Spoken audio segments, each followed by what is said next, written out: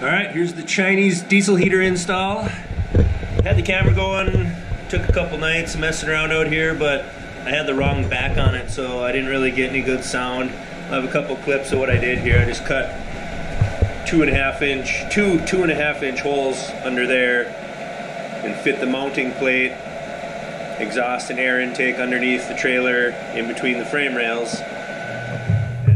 Just lay this in there. There's a steel bar, steel beam here and here. So I want this to drop through and avoid those for the bolting. So it's going to sit right there once it's mounted. Cut it back from the line so I can have a beaded caulk there, but also maximize space away from the wood. See if we can get about an inch. Yeah, caulk that. Cut another hole here.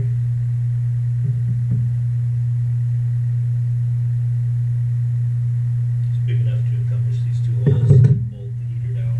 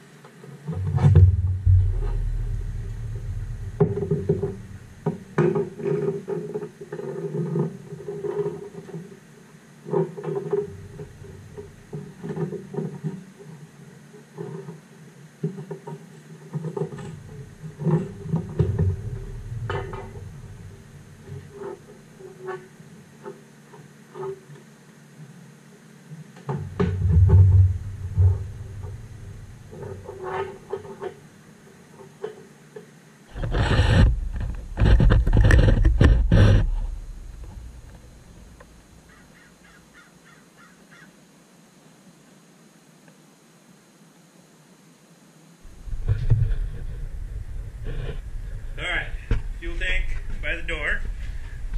I had this stuff left over. It's a little bit bigger diameter than the stuff that came with the kit, so I'm going to use it for going through the floor there. I'm just going to slip it on. I was thinking about using it here and here also.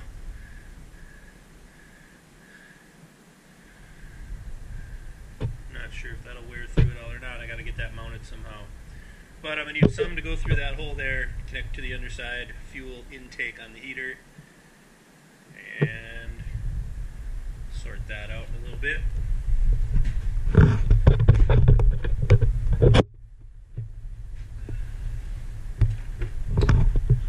I got some of this Fireblock sealant for around the plate there, and probably to smear on the exposed board where I cut through. Keep that.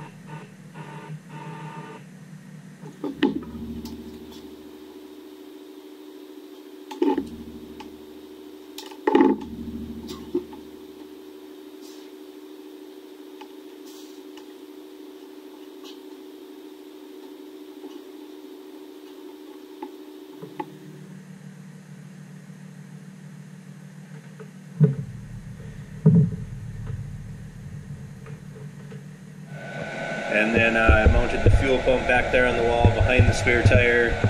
Ran a fuel line up here. Hopefully I can just fill from the diesel pump right here. And yeah, it's kicking out some good heat. Oh, I got an AGM battery from Fleet Farm. They're supposed to be good. You're only supposed to run them down to 50% or something like that and then get them charged up again, but it's a 92 amp hour battery. I figure I should be able to run it for at least anywhere from like 10 to 15 hours. A couple videos I saw, they were pulling 3 amps on high. I've ran this a couple times now, always on high, because the trailer's not insulated yet. I plan on getting some pink board insulation, at least in the ceiling. There's snow on the roof right now, and that really helps actually too. But yeah, there it is. Spaced it away from the wall a little bit. So I don't have any issues getting the cap off.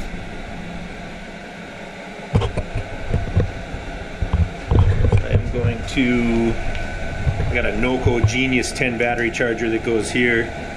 I gotta get the right ends.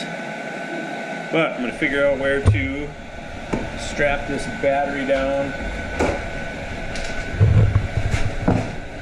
Got one of these deals on the lid. I'm thinking about maybe angling it sideways so that there's a little room there for something. In the end, I think there will be a shelf over both the battery and the heater, and maybe just cut out around the spare tire so you can pull that off of there.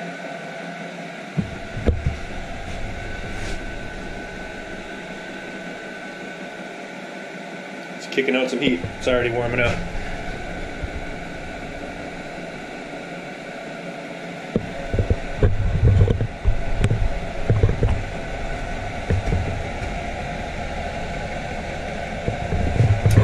Strap this in either straight back in there or maybe just right there.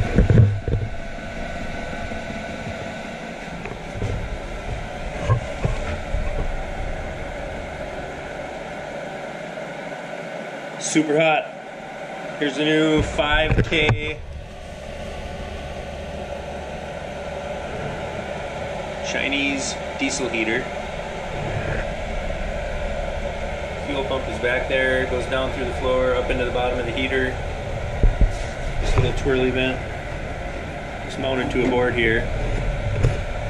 12 volt AGM battery with cutoff switch on the negative line from the heater. So I can turn off that controller.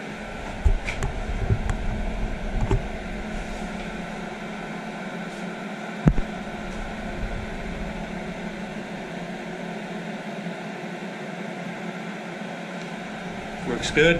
Got the diesel tank mounted by the door so I can fill it at the pump.